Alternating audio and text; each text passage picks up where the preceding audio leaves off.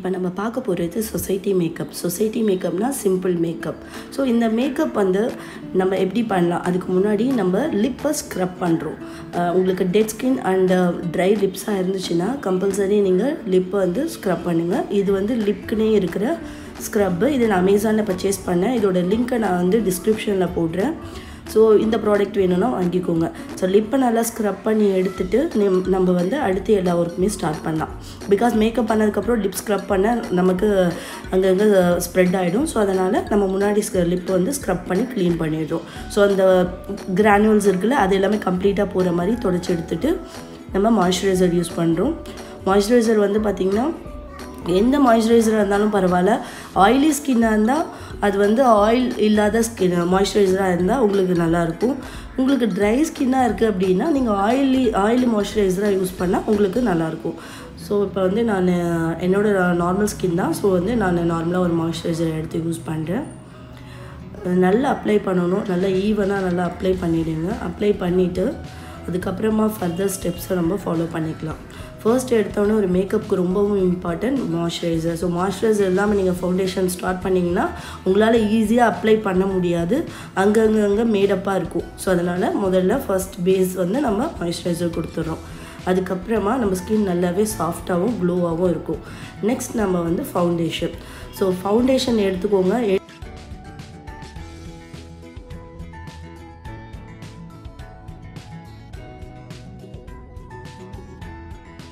அந்த மாதிரி ஹேண்டில் வச்சுக்கோங்க. அதுக்கப்புறம் பியூட்டி பிளெண்டர். ஸோ இந்த பிளெண்டிங் ஸ்பாஞ்ச் தான் வந்து ரொம்பவே நமக்கு ஹெல்ப்ஃபுல்லாக இருக்கும் நம்மளோட ஃபேஸ் ஃபுல்லாக கரெக்டாக ஈவனாக நம்ம ஃபவுண்டேஷன் அப்ளை பண்ணுறதுக்கு. ஸோ இது மாதிரி ஈவனாக நீங்கள் அப்ளை பண்ணிக்கோங்க.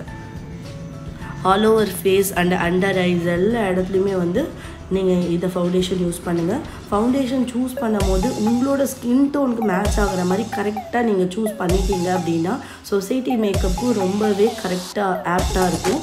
அப்படி இல்லை அப்படின்னா அது வந்து பார்ட்டி மேக்கப் மாதிரி பிரைடல் மேக்கப் மாதிரி லுக் கொடுத்துரும் ரொம்ப ஃபேராக எடுத்துக்கிங்க அப்படின்னா. ஸோ அதனால் கரெக்டான ஷேட் எடுத்துக்கோங்க. அதுதான் உங்களுக்கு வந்து நேச்சுரலாக இருக்கும்.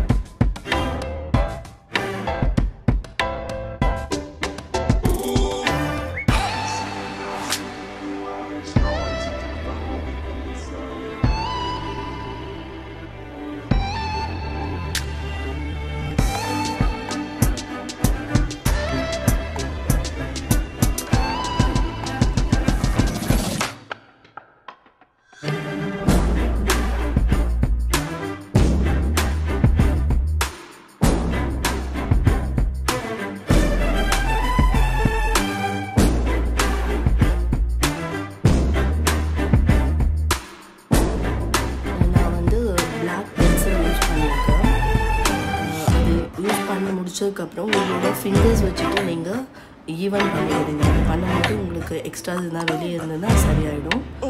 அதுக்கப்புறம் உங்களுக்கு வந்து பவுடர் டைப்பில் உங்களுக்கு வந்து ஐப்ரோஸ் பண்ணிக்க பிடிக்கும் அப்படின்னா நீங்கள் அந்த மாதிரி யூஸ் பண்ணிக்கலாம்.